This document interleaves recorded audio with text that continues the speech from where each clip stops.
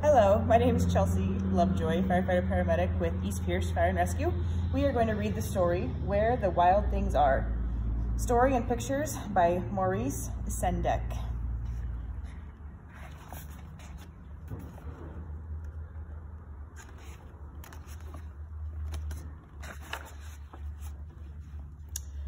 The night Max wore his wolf suit and made mischief of one of a kind. And another. His mother called him Wild Thing, and Max said, "I'll eat you up." So he was sent to bed without eating anything. That very night, in Max's room, a forest grew.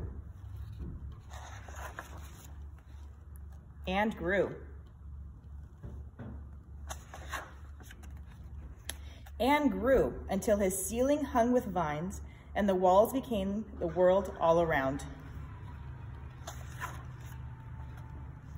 And an ocean tumbled by with a private boat for Max, and he sailed off through night and day.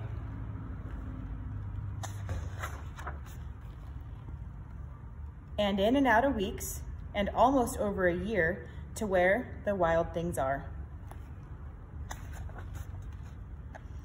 And when he came to the place where the wild things are, they roared their terrible roars and gnarled their terrible teeth and rolled their terrible eyes and showed their terrible claws.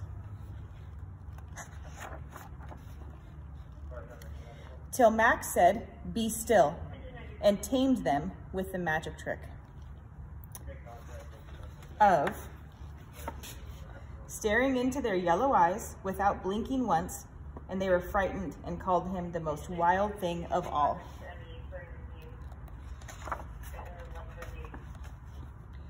And made him king of all wild things. And now, cried Max, let the wild rumpus start.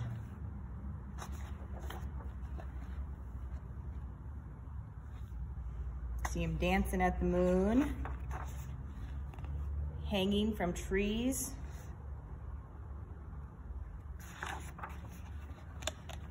And there's Max riding one of the beasts. Now stop, Max said, and sent the wild things off to bed without their supper. And Max, the king of all wild things, was lonely and wanted to be where someone loved him best of all. They're all around from far away, scores the world. He smelled good things to eat, so he gave up being king of where the wild things are.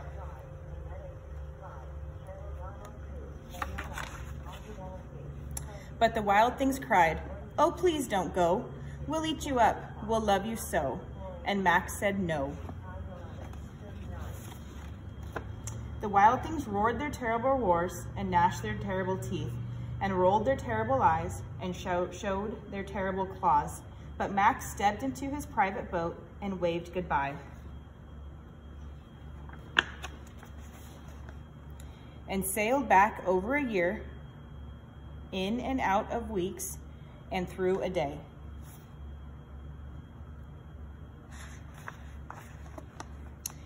And into the night of his very own room, where he found his supper waiting for him.